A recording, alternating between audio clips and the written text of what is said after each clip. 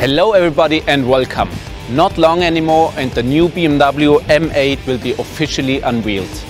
Today we will give you an exclusive preview of some highlights, the completely new operating concept and the newly developed braking system.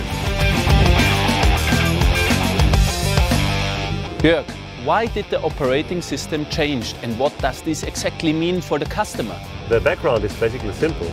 On the one hand, the function and diversity in modern cars is increasing. On the other hand, we're trying to simplify operations. For example, take the driver assistance systems. The new M8 is equipped with all systems which make your day-to-day life safer, easier and more relaxed.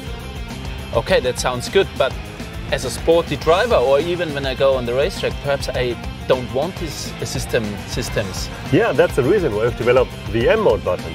At the mere push with just one button, you can deactivate specific driver assistance systems, and it's optimized to 3 different use cases.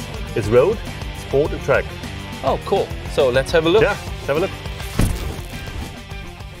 Look, in road mode, all driver assistance systems are on. It's active cruise control, lane departure warning, rear collision warning.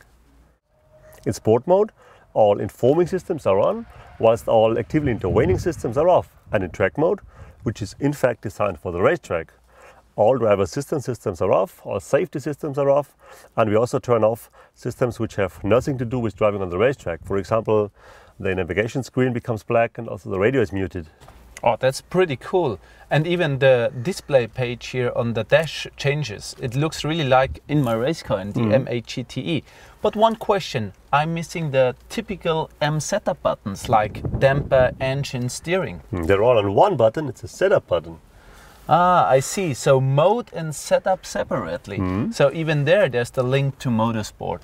The mode button, everything what I can do as a driver while driving. Perhaps the display pages. And the setup button, everything what my team is doing in the pit lane. So suspension, steering and engine. You're right, I agree. So let's try it out while driving. Of course.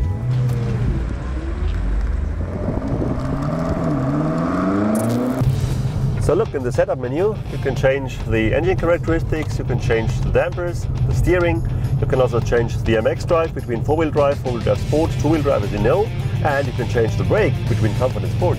Wait, what means the brakes? Yeah, it's a really new system in the M8. It's called the integrated brake system. It has a E-pedal, which means the complete system is about 2 kilograms lighter than the normal system, and you can choose between different characteristics. Oh, that sounds really cool. So let's try this out. We set everything to Sport or Sport Plus, even the brake system on Sport, and program this on the M1 button as used on the other models. Yeah, now and back in. As we learned, the M mode button, a long press for the track mode.